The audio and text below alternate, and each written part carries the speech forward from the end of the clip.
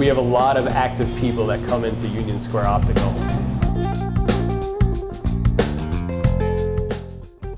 The difference between Aspire Eyewear and other frames that we carry here are the material they use.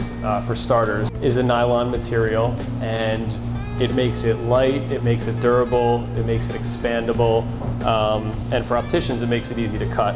They're not moldable by heat, so basically when I cut the lens, the machine will match it exactly to the shape, and all I have to do is insert it. As soon as I pop it in, it's a clean, perfect fit. In terms of durability, it actually stretches so it's almost to a full, straight, flat area, but it always comes back to the normal position.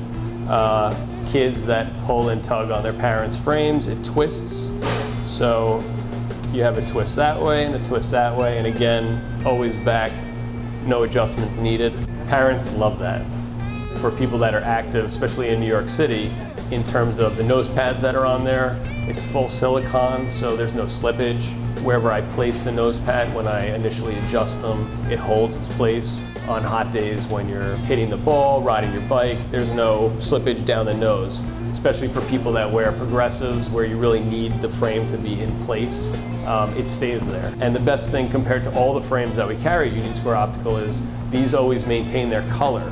So regular acetate frames will fade in the sun, they'll turn white, they'll dry out, but with Aspire, they always keep the color that you originally purchased them at. It's a very simple type of frame that adds a little flair, and I think a lot of New Yorkers like to see that.